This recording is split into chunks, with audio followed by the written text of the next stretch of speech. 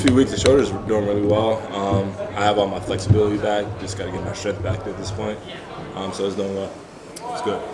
What's it like going up against the wide receivers every day in practice, preparing for the season? What are they doing to make you guys better? Well, I haven't gone up against the wide receivers since Boston College League. I've been out, but thinking about in the past, I would say something they're really good at is just their motor. A lot of guys are really confident in themselves, and comparing the game and practice, there's a lot of chatter going on, and that just gets me mentally prepared.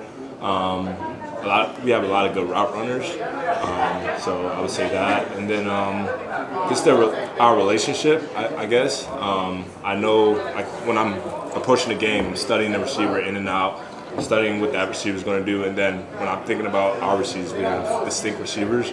So when I'm going against JT, I'm going to guard JT different than I'm guarding Dion. You know what I mean? So just that approach. We don't have like a similar receiver group.